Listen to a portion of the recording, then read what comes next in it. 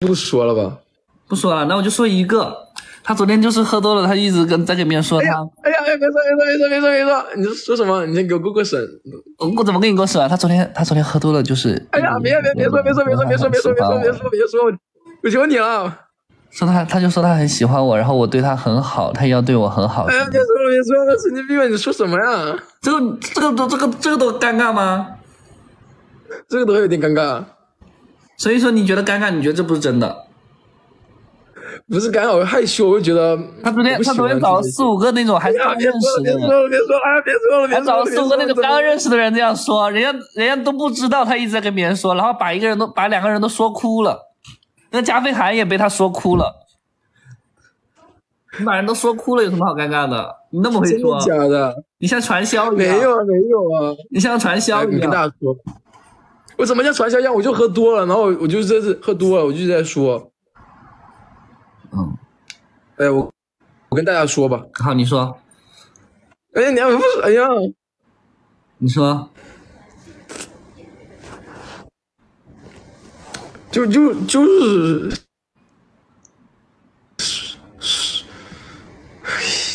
你说过了都已经。那我就说了一点儿。上次你说过了。我就说了一点点儿。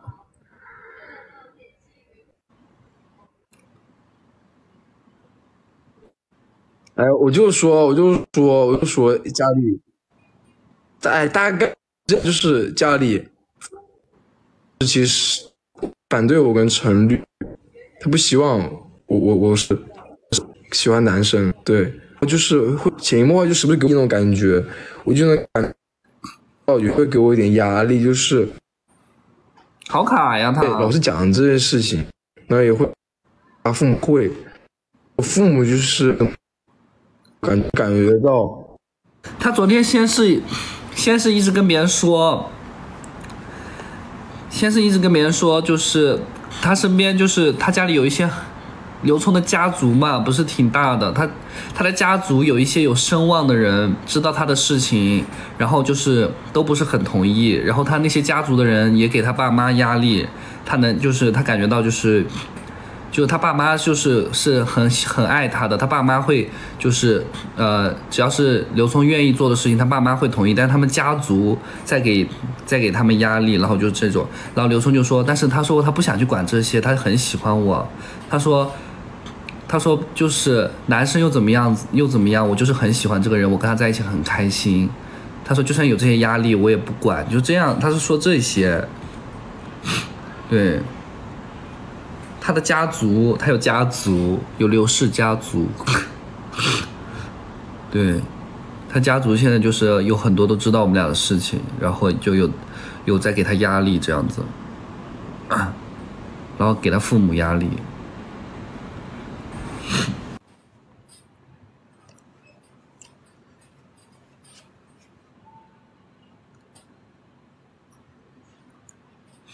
对啊，所以我刚刚我都不想说前面的，因为我要经过他的同意我才说。你喜欢陈律也不可能因为这些话怎么样。我知道啦，宝宝。昨天听的我也很感动。亲你。哎呀，别说了，好尴尬！别说了，你好尴尬！别说了。不尴尬哈。别说了。喝多，真是喝多了。昨天真的是喝多了，喝的有点性情了，不然我平时不会说这些的。平时我都不知道这些事情。喝多了。平时他从来都没跟我讲过，平时他都没跟我讲过这些压力。尴尬，真的很尴尬！我天，我今天想到这，今天我早上睡醒，我一睡醒，我想到我昨天好像讲了这个事情，然后我就那尴尬，我就一直在尴尬。不尴尬，尴尬一整天，不尴尬。我感觉我要换个星球生活。不尴尬。我跟陈瑞说，我想换个星球生活，太尴尬了。这饼干要蘸酱，不尴尬哈，挺好的。让我也更坚，你昨天跟那么多人说了，你也让我更坚定了。说明你看你喝醉了，你心里想的还是我俩的事情。没事，你们也很勇敢，这么大胆的喜欢我们也肯定会更加坚定选择对方，没啥。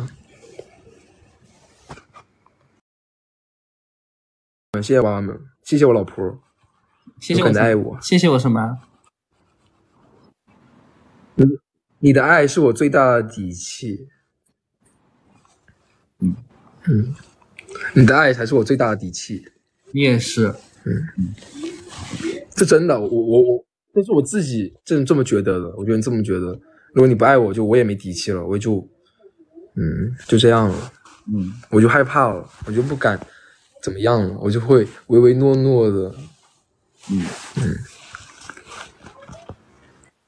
明天在哪直播？在淘宝吧，应该是在淘宝，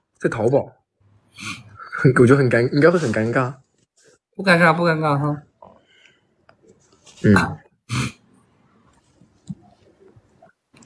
你放心吧，我的爱会很拿得出手的，让你有底气。真的，你的爱很拿得出手，让我有底气。对啊，现在已经很拿得出手了，爱赢万难。我看我们的爱多拿得出手。